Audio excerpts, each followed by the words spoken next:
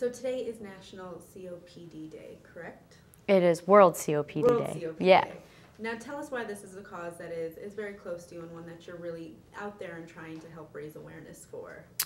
COPD is chronic obstructive pulmonary disease, and it's a disease that takes lung function away. And my grandma had it, and she passed away, and it was really sad to see how she was in the end, because she couldn't breathe on her own. She had oxygen 24 hours a day and couldn't walk, so she was in a wheelchair. And when the opportunity came up to raise awareness for this was just it really fit really well. And you know, it's nice to be able to tell a sad story to help people have hope and do something about it. And with that said, in terms of doing something, what word do we need to get out there? What do people need to be educated on with COPD?